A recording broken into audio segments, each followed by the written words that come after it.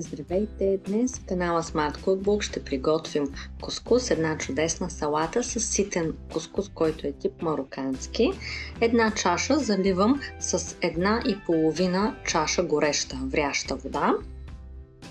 Няма да варим, а просто ще го запарим. Слагам мъничко сол, четвърт лъжичка и разбърквам. Ще похлюпя отгоре и ще оставя за 10 минутки. Показвала съм ви и преди как приготвям този вид кускус. Докато той се приготвя, ще приготвя зеленчуците за една чудесна лятна салата. Мъничка главичка червен лук или половина, ако ви е по-голяма. Разбира се, може да сложите и по-голяма, въпрос на вкус. Нарязвам я не много ситно.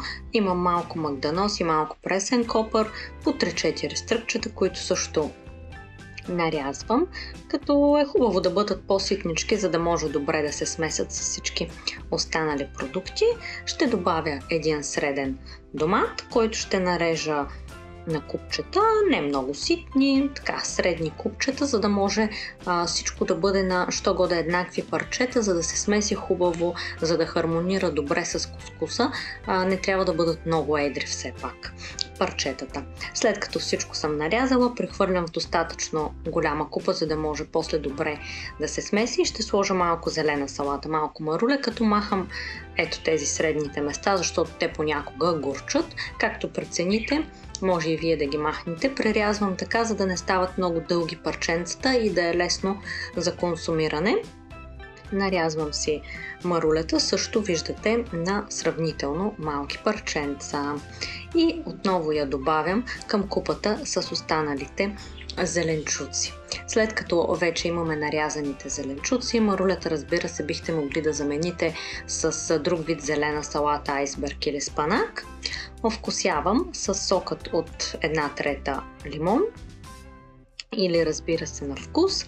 Ще добавя също така и зехтин, като неговото количество ще бъде малко по-голямо. Ако сложите слънчогледово олио, също сложете малко повече, за да може да се овкуси добре кускуса, защото той сам по себе си няма някакъв особен вкус. Мъничко сол сложих, защото така или иначе ние вече сложихме в кускуса.